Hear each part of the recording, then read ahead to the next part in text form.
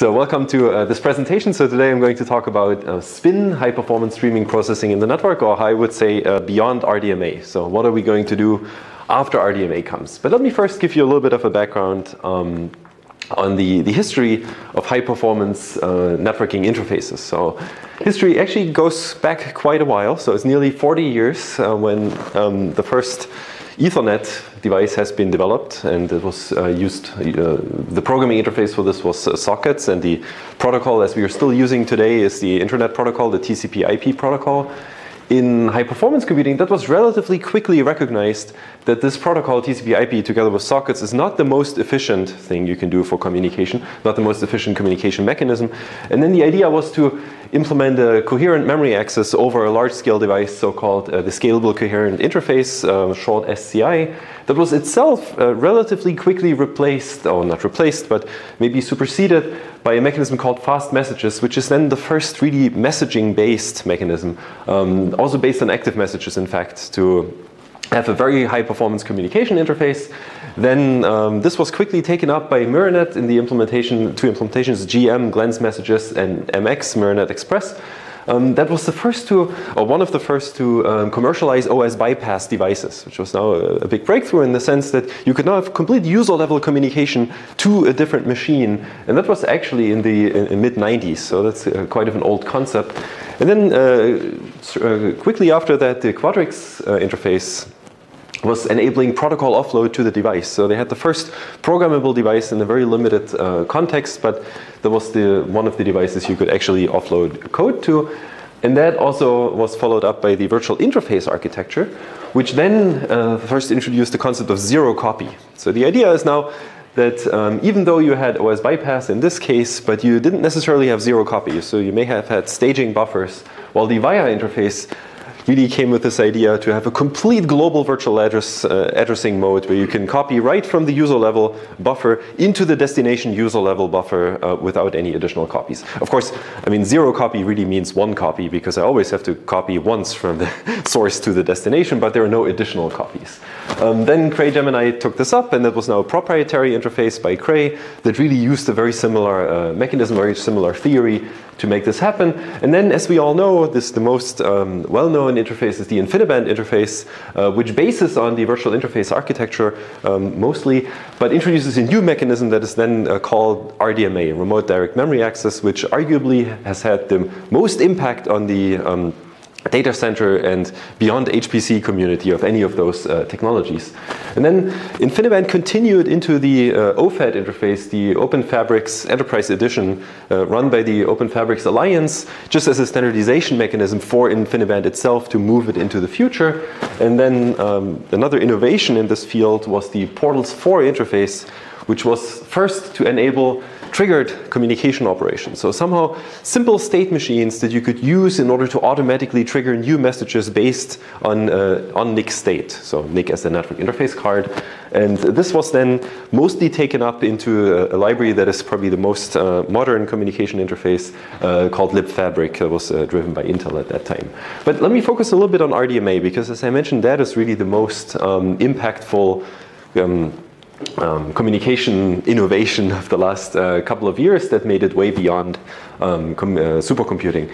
So, for example, this was actually adopted in the context of Ethernet even. So this is RoCE, RDMA over converged Ethernet. So the idea was so powerful that many data center vendors and operators, or not data center vendors, but vendors of data center networking equipment wanted to have the similar concept of this remote direct memory access, which is clearly tied to this virtual interface architecture in the data center, right? So, however, the data center interconnect of choice is usually RDMA, it's usually Ethernet, which has to be routable. So there's RoCE version 1 and RoCE version 2. I don't want to get more into details, but what I can say is that most of the Microsoft Azure cloud nodes, at least the newer ones, are RDMA enabled. And this is a big move because, as you may know, Microsoft is, or the Azure cloud is one of the largest, if not the largest by today, cloud provider on the planet. So it's right up with Amazon, at least in the Western world.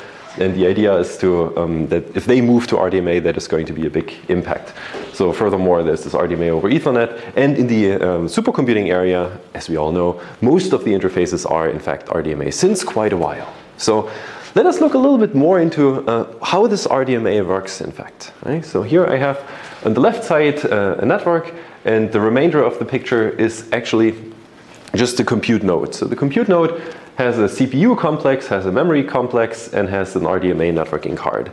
So how does this now work? When messages from the network come into the RDMA system, well, they obviously arrive. They arrive through a transceiver. They're serialized at the transceiver. And then they move on the RDMA NIC. Each single packet moves into an RDMA processing unit, which does all of the management of RDMA traffic in the sense that it first checks if you have the right, if the packet coming in has the right access. It translates user to physical address and does all kinds of additional management things for every single packet. Then it instructs the DMA unit to transport that packet into the correct input buffer, because after all it's called remote direct memory access. So the remote comes, the packet has direct memory access to the input buffer at the, in the DRAM, in fact the virtual address space of a particular process at the destination, node. So what happens then is that of course this packet needs to be processed. And how is it processed? Well, it's read from the input buffer through the whole memory hierarchy of our today's CPUs into some register, and then processed in the register by the ALUs of the, that are not shown here, but basically up here, the ALUs of the CPU to do whatever processing the packet does. But of course, every packet has to be processed, because otherwise we wouldn't be receiving a packet. So why would we just store it? So let's look at the numbers a little bit. And you've seen some of the numbers here that I didn't talk about, but let's look at them more in detail. If we have a Mellanox card today, that's an InfiniBand card, Connect X5, I can buy today. It's not even too expensive. It runs about $500 to $700 depending on where you buy it. But this card delivers one packet every 5 nanoseconds. Right? If you look at the future of networking technology, for example, 400G technology that's right around the corner, if you believe some Ethernet vendors, you will have one packet every 1.2 nanoseconds flowing into your card. But now, if we look at the CPU complex and all the latencies involved, so we need 250 nanoseconds to go through PCI Express, we need at least 40 nanoseconds to go from DRAM to the chip, and then even on the chip, the latencies are kind of high. Of course, this is a rate, and these are latencies, so obviously there is a mismatch, and we are comparing sort of kind of apples and oranges, but still, if you look at these very high latencies in the system, packets will actually spend quite a while to go through that overall system. And you can clearly see that the system is not optimized for very high performance, very high throughput packet processing, because otherwise it wouldn't have the deep memory hierarchy. But there is one piece of our device, of our computer, that is optimized for high throughput packet processing, and that is our RDMA NIC. Because after all, that device today processes one packet every 5 nanoseconds, and tomorrow will process one packet every 1.2 nanoseconds, otherwise the device is not working. Right? So what if we could take this device and extend it to very high performance streaming processing of these packets, of these incoming, lots of these incoming packets, instead of processing them on the CPU. Okay? So let me now phrase this in a slightly different mode. The different mode, I would say, is that we could see this overall idea that I'm going to present as a way to accelerate the network, accelerate packets in the network. And what we know about acceleration is actually, we have applied acceleration for at least the last decade to compute acceleration. So for example, we have GPUs, we are looking at FPGAs, we are looking at different devices like tensor processing units to optimize the particular calculations. But now let's think about, can we optimize this for networking traffic, or for network cards, or for computations that would be ideally performed in the network? But let me first talk a little bit about what are the principles of acceleration in the compute area, because we're doing this since 10 years, which really means that we have lots of experience in there. So the major principle of acceleration for compute is specialization. So we specialize our compute units to a particular function that whatever we choose, it could be a broader function, like for example GPUs, which are good at many different throughput-based computations, or tensor processing units, which are really only good for matrix multiplication that even has a specific shape and specific precision. Furthermore, compute acceleration has to be easy to use. Right? Otherwise, nobody will use it. But the definition of easy is, of course, can be stretched in several directions. It has to be somehow programmable, has to be portable across devices, has to be efficient, it has to support libraries just for basic software engineering techniques. And of course, all of these three models that I'm putting here, OpenCL, CUDA, and OpenMP, enable all of these to certain extents. Right? And the idea is now that I'm going to present is, well, let us think about an acceleration for the network. Something that the next technology that really has to come after RDMA, because RDMA was an acceleration for the network, but now RDMA is only transporting your data. That's all it can do. It's really only direct memory access from a remote node. But what we want to do is we want to have fully programmable acceleration of networking traffic in the network card. So in this very highly specialized device. So first of all, if you're trying to implement or introduce a new programming model or a new model to do computation, you need an abstract machine. An abstract machine that is somewhat enables the programmer to relate to the target architecture. So a NIC has an abstract machine model. And in fact, our SPIN NIC will have a very, very similar abstract machine model that is just extended to be fully programmable. So first of all, a NIC, any NIC today, has fast shared memory. That is typically called the packet input buffer, where you deposit all the packets for processing later, for moving them into the CPU, for example, or sorry, the DRAM. Then the NIC has a packet scheduler where arriving packets are scheduled to the input buffer. Furthermore, what we propose for the SPIN NIC is that this NIC has multiple cores that we call handler processing units here, HPU 0 to 3, so 4 in this case. And of course, a network card has to have a DMA unit in order to communicate with the main memory at the CPU through read and write transactions that are moved back and forth between the CPU. However, sorry, to the main memory, not the CPU. The CPU in our abstract machine model for SPIN has actually a very limited role. So it's not performing any packet processing as it does today in RDMA systems. Remember, today if you want to process any packet, you have to involve the CPU. Here in this model, the idea is that the CPU just simply uploads handlers to the fast shared memory that are then processed at the HPU. So it's still a von Neumann architecture where I'm uploading a small code, really like a GPU kernel, to a specific device that is then executed for incoming packets. Furthermore, the memory management of the network card on the side is fully performed by the CPU. So it's really kind of a remote controlled accelerator like we have today in GPUs and many of the FPGAs that we talk about. So how does this now work in practice? Well, we have packets arriving to this fast shared memory that are scheduled by the packet scheduler. And then these packets are scheduled to the different HPUs for packet processing. And then the HPUs themselves, they execute some code in the von Neumann style. And this is then instructing the DMA unit, for example, after the packets have been processed, to deposit them into main memory. And then the CPU can do whatever it wants with them. But the CPU may not even be necessary in this mode, as we will see for some of the applications that I will talk about in a couple of minutes. So let me now give you a little bit more of a motivation of how that model works in practice. So if you look at a very simple ping pong example, if you look at networking, that's your hello world of networking, ping pong. Right? You send a message from a source node called the initiator to a destination node called the target. Here in this case, I want to differentiate a little bit more that the source node in fact has a CPU and a main memory, that is one piece. And the source node also has a networking card that is another piece of the source node. The same at the target, so we have network card and the main memory. So if you talk about RDMA, here, how do we perform a ping pong? Well, the source CPU initiates a ping pong message, which then the networking card DMAs from main memory of the source CPU. Then the networking card sends that message to the destination network card. The destination network card in turn DMAs that data into the target memory. Right? And then on the way back, it does exactly the same thing. Right? So there's nothing surprising here. But now the question is, how do we do this in SPIN? And as you may guess, we now have a programmable NIC.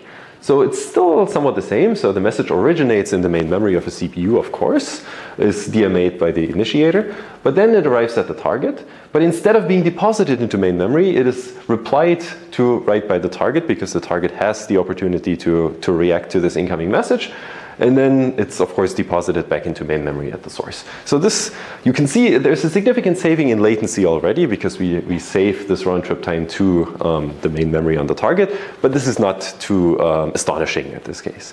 But what is actually somewhat more astonishing and somewhat less easy to understand is what happens if we have larger messages. So for example, we want to send a gigabyte of data in this ping pong. So here it's much less than a gigabyte because only 3 packets, but let's bear with me for the animation. So the idea is that packet by packet, we are streaming, in the RDMA case, the message into the destination memory.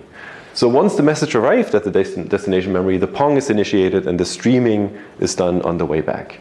So now you can kind of imagine when I'm already talking about streaming, what I mean by really streaming processing in the network. The S stands for streaming. This is one of the major innovations in this programming model as opposed to other network offloading models.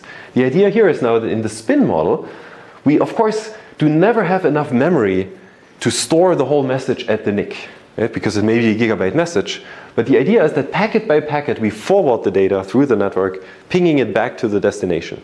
And this is really one of the key insights, that you can do it packet by packet, and that you can do it in a very modular way in this way. This is why it's called streaming processing in the network. But now let's go a little bit more into detail of what the programming interface actually looks like. So every single message in a network consists of multiple packets. So we have a header packet, a payload, or a set of payload packets, and a last packet that is called the tail. Furthermore, we have our packet scheduler that we've met before in the system architecture. And then if you look at the header packet is processed by a specific header handler, which is in this case the ping pong handler. So this means the packet is matched against a certain table, and in this table is determined that I want to invoke this small C code on the packet, and of course it gets the right arguments here. Furthermore, each payload handler is now in parallel, potentially in parallel, processed by a payload handler. And each completion handler, which is only one per message, is then invoked once all the payload handlers have been completed. So this is the overall programming model.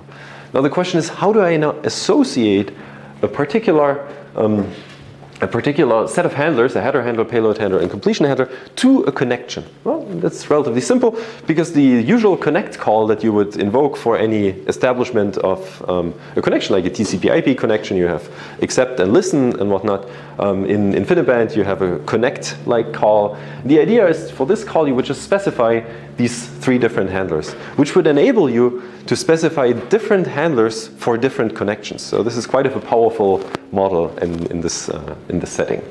So furthermore, SPIN, as we want to propose, is really not a particular implementation, but it's more like a programming framework. It's more like a view, an abstract device architecture, an abstract machine model, which is an abstraction very similar to CUDA or OpenCL or OFED in Portals 4. And the idea is really that it enables many different device implementations. So like CUDA enables many different GPU types. OpenCL even claims to enable FPGA implementations.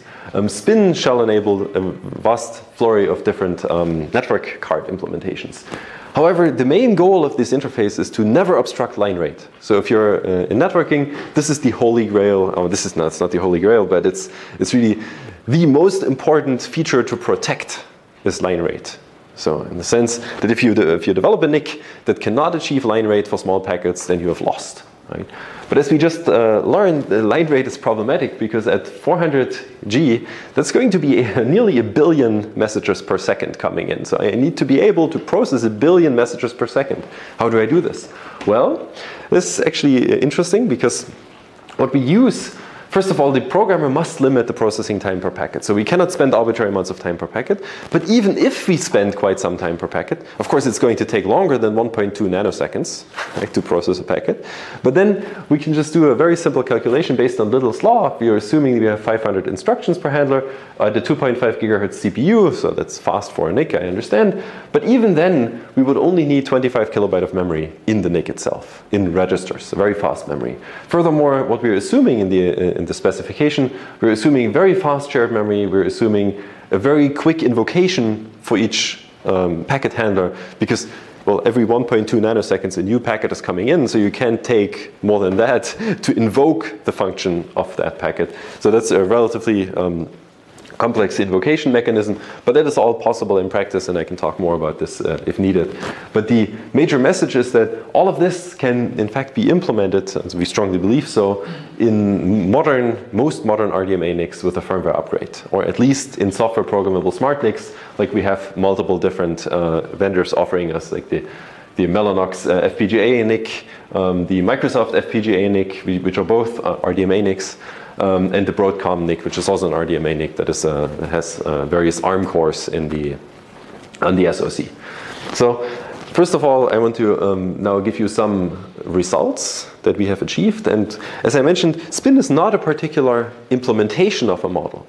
So what we decided to do is we decided to implement a simulation environment which enables the scientific understanding of various parameters. So the simulation environment makes it very simple to change parameters, for example, change latency, change bandwidth, change processing power in the NIC, to play with different device configurations. In order to achieve this, we combine the LogGOPSim LogGOPSim simulator together with the Gem5 simulator. So LogGOPSim is a network simulator which simulates how messages or packets flow through networks, and Gem5, as you probably know, is a cycle-accurate CPU simulator. You can see all the parameters here. I don't want to spend too much time on how we actually set up the experiment, but it is emulating some kind of ARM system for HPUs, 8 ARM cores, I think. Is it 8? Yeah, it should be 8. Together with an InfiniBand style NIC that has been scaled up to 400 gigabit per second to look at the future architectures. So if you look at this, here is the data size and the round trip time. This is the very simple ping pong benchmark result. I showed you the schematic earlier. This is just the performance now. So we have about less than a microsecond time to transfer the message, and a relatively high bandwidth, which we basically achieve the 400 gigabyte per second. If we do the same implementation with SPIN, we get a slightly better latency and we get a slightly higher bandwidth for exactly the reasons that I told you earlier with the streaming mode and the saving of the depositing into main memory. But of course, ping pong is not the example that anybody wants to really use in practice. So this is why we have 3 use cases that I want to quickly present to you how SPIN is used, can be used in practice. So one is the network group communication case. Another one is for distributed data management, really from a database kind of context. And another one is, again, in the high performance computing context, where we transform the data layout as the data moves through the network. So let me start with the first one, which is probably also what you're most familiar with, the broadcast. So broadcast is a primitive in the MPI specification. It's a group communication operation, and it's a very simple operation. The idea is we have a piece of data that we want to distribute as fast as possible to all other nodes. As we can see here, we have 8 nodes, node 1, node 2, 3, 4, 5, 6, 7, 8. Each of these nodes has, again, CPU and memory and a NIC, right? There's that you can read this. And then there's one data item here. And how do we actually implement broadcast today? Typically as a tree. So what happens? We send a message to the neighboring node, and then these 2 nodes both forward the message to 2 other nodes, and then these 4 nodes who now have the message forward the message to all other nodes. Right? This is a very simple binary broadcast tree. Nothing surprising. Performance on RDMA is that in our simulation model. Here is the number of processes, and we have the latency in microseconds for an 8-byte very small message. Okay? So how does this now work in a Portals 4 or ConnectX-4 environment where the NIC itself performs these broadcast operations, but the NIC is programmable in a limited, or to a limited extent. Right? So the message still originates at the CPU. The message is forwarded through the network to the destination NIC, who in turn deposits it into main memory, because the NIC has no buffer, has no state in these models, right? In all these NIC collective acceleration models. And then the message is again forwarded from main memory, now not by the CPU like in the RDMA case, but directly by the NIC and deposited into the other NIC's memory. And here, of course, we continue like this. So we see that the CPU plays no role here, but the message is still written to and read from the DMA, by DMA into the DRAM memory of the target device, which gives us a little bit of speed up because we still need to cross the PCI Express bus if the NIC is a PCI Express attached NIC. But now if you look at the SPIN model, which you by now know is working differently because it's doing a streaming forwarding without ever depositing the message into main memory. So it's really just keeping things on the NIC on a packet by packet basis. And we can see that what's happening now is that the message remains on the NIC, and the NIC forwards the message without the message ever hitting main memory. Okay? So then you can now guess that this gives us a significant speed up because we do not need to go into main memory, which is one of the major costs in these computing systems, especially if you're using PCI Express with a 250 nanosecond latency in between. And what we can also see is that these handlers, in order to perform this, they're relatively cheap. Right? So there's only a couple of tens of instructions to perform this in practice. Okay, so now I want to go quickly through the second use case, which is a rate acceleration use case for distributed fault-tolerant database systems. So the idea here is that I want to store data into an in-memory database, but I want to store it in a way that even if a node fails, I can later recover that data. For this, I'm not using simple replication as is typically used in the systems community, but we want to save memory, so we use minimum distance separable RAID codes for this. In this case, it's just a standard parity code, where the idea is you commit a message to the server, or you commit data to the server, and the server itself has to update a parity node. But of course, before the server updates a parity node, it needs to apply computation to figure out the parity data. Right? So in the RDMA system, and again here, CPU, memory, and NIC. In the RDMA system, we have an incoming write. The write is then, of course, processed by the CPU, because the CPU needs to compute the parity data. And then the CPU itself initiates via RDMA the parity update to the parity node, where the CPU again applies the data to the local in-memory database. And then, of course, there's an ACK mechanism that tells the server node, hey, I'm done. And then the server node itself tells the client, I'm done. Okay? Now, as you can see, this is the latency and bandwidth here. So we have about a 3 microsecond latency and a reasonably high bandwidth. And in the SPIN case, all the processing can be performed on the NIC, which by itself fetches the data from the DRAM and performs all the processing. By the way, this processing is a very simple processing. It's basically applying an XOR function to the data in the easiest case. Then the parity update itself is sent right to the target node, which then also in turn updates the parity data on the target node directly. And then the ACK is again just sent via the NIC at the server node back to the requester, and you can achieve a substantially higher bandwidth and a substantially lower latency. Right? But as you see, it's always the same model. It's a relatively simple mechanism to offload data processing to the network card, where you do less transport of the data, less back and forth between various memory systems. The last use case is the MPI data type acceleration use case, where the idea is really that you would process the data. I mean, in the original case, you get a message from a source CPU, which is again DMA'd into some kind of input buffer at the destination node. But then the problem is the data is in the wrong layout and needs to be processed again. So it needs to be read from the destination DRAM into the CPU, where it's split into the right data layout, like for example a transposed data layout or a strided data layout, and be written back into destination memory at the target node. So you get this performance. Here it's slightly different this time. So we here have the completion time in microseconds as before, but now we vary the block size and the stride size at the same time, and this is giving us a certain bandwidth here. So in the SPIN case, what we do is, as you can imagine now, the processing happens in the NIC, right? And the data is deposited right into the destination main memory without CPU involvement or anything else, any additional data movements. You can already see that I'm moving the data only half the time, because in the first case it went in here, went out of here, and into the destination memory. So I'm saving about 50% of the data movement overhead.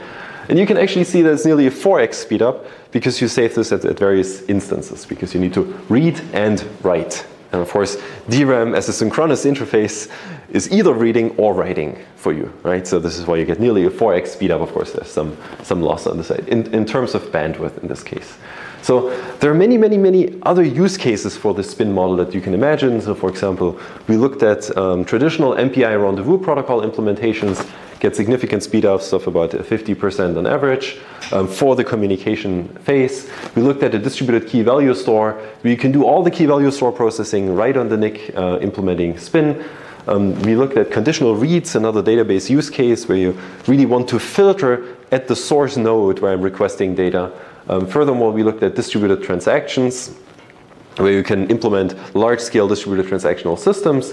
We looked at fault-tolerant broadcast, where the NIC itself duplicates broadcast messages, so you could implement all kinds of fault-tolerant mechanisms for large-scale coordination. And the last case, of course, large-scale coordination in the data center context, you can implement distributed consensus protocols fully on the network device. So this is something that allows you to accelerate all kinds of use cases, but then there's even a larger set of use cases just if you think about different graph implementations. Very irregular data science computations that could maybe fully performed on the NIC for certain very simple patterns. So with that, I would like to finish my presentation and give you the opportunity to ask some questions. I want to note that The full papers can be found on arXiv. The version in the SC proceedings is very suboptimal due to a page limit that was imposed upon us after the submission.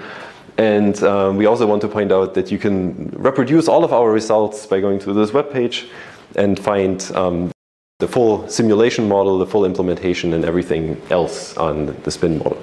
Thank you very much, and I'm open for questions.